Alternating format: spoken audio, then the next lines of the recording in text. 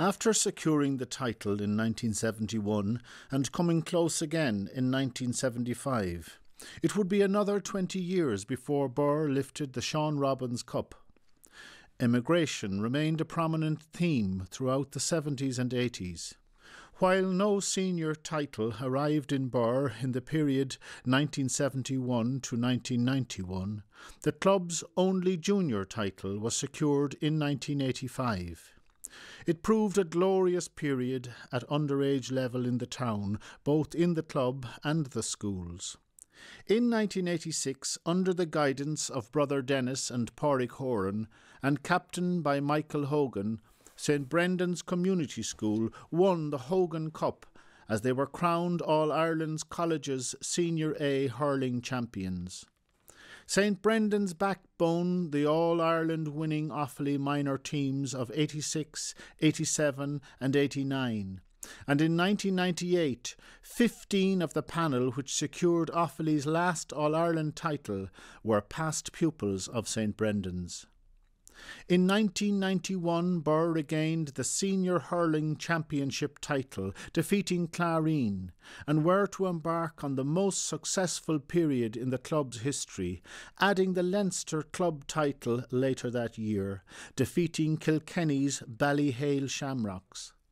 They continued to an All-Ireland club final where, in their first appearance, they were defeated by Kiltormer of Galway. Between 1991 and 2008, Birr would go on to win 12 county titles, 7 Leinster senior club titles and 4 All-Ireland senior club titles. Let us hear from the only Tipperary member of the successful 1979 to 1980 Presentation Brothers team, who subsequently coached this 1991 team, in conversation with team member Daithí Regan.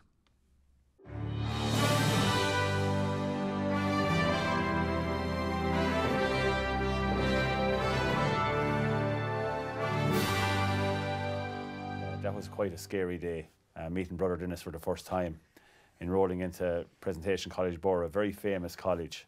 And, you know, my father, of course, being my father, he had me wound up before we went in. You know, you're going to meet a great Cork man here now.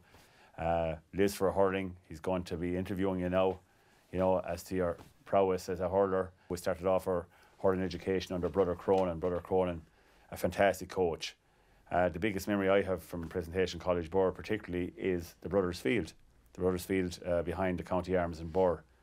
Huge memories of that field. Even, you know, I've done a few warm-up sessions with a few of the teams over the years, and the hair still stands on my head because of the fact I go in there. The greatest games I ever played were in there. But fantastic memories, something I was always cherish, and to be on teams that won juvenile Leinster championships, and then, you know, to go on to the senior team and win the first ever Leinster A championship in 1979. You know, I was the only tip man. There was 14 Offaly lads and myself. Probably some of the greatest days of my life. And I suppose the thing in the back of my head is the entrance of an Offaly hero, you know, as a teacher in the school, woodwork teacher, and that's Pádraig Horan. So, you know, there were some great men there. Michael Queally, you know, a fantastic interest in hurling, Clare man, you know, to his fingertips. And, you know, the late Jimmy O'Neill. And Brother Dennis, that was it. It was hurling, and that was it. And it's so missed now in the community school, and we were blessed then when Pádraig came in and took it on. Firstly, he had the aura about him, about an All-Ireland winning captain, and you looked up to him, and we looked up to him. And he was a very, very passionate man. So, as a young fella in school, you got the skills from Brother Vincent.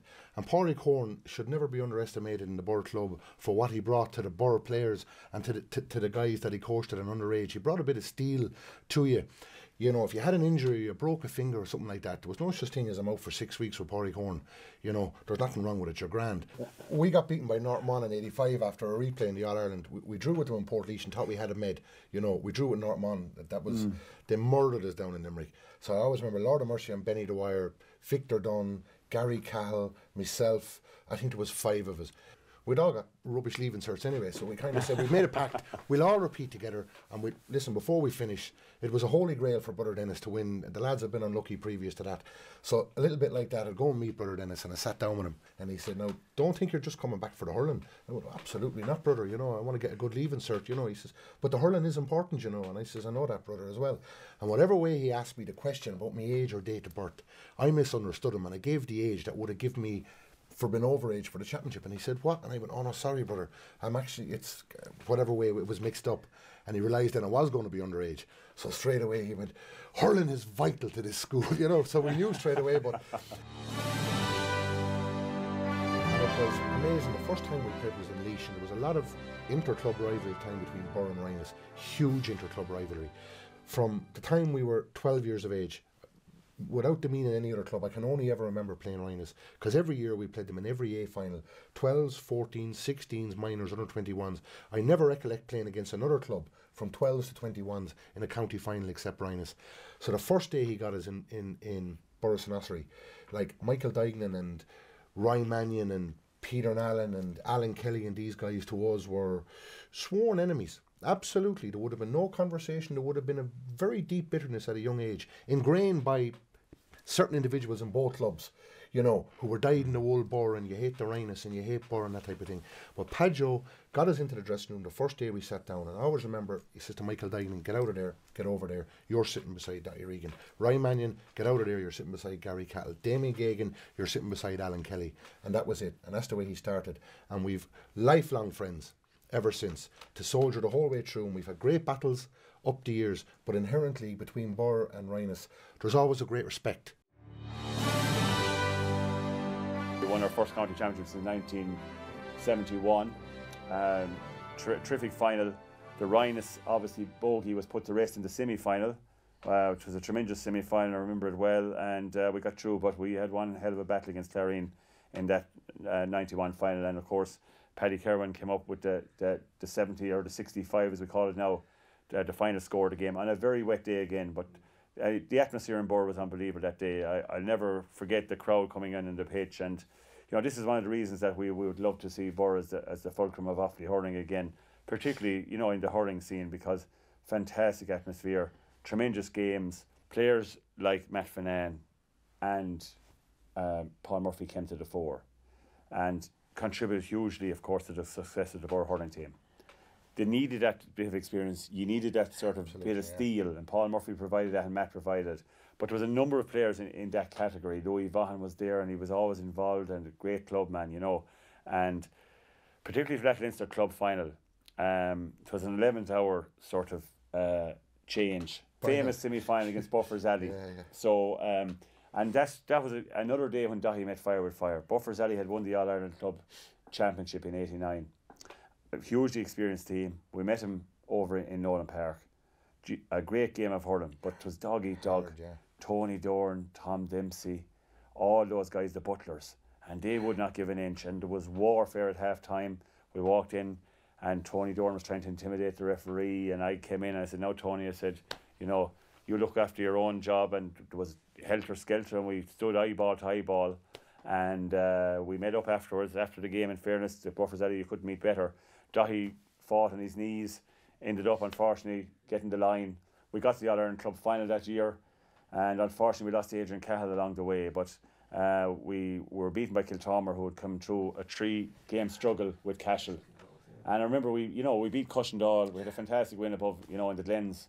Beat Cushendall. We came back out to the coach. That time there was no mobile phones or no fast way of finding out how games went. And I remember the match finished in a draw in Dublin. The one great memory I have of that All-Ireland Club final was Gary Catt at left half-back. He was fantastic.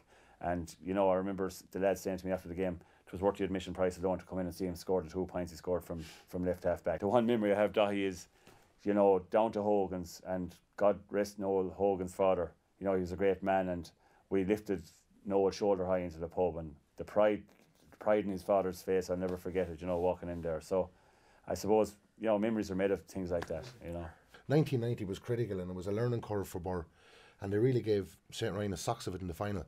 And I always remember Mick Hogan was playing full back marking Keneally, and of course Keneally had a reputation as being a hard man.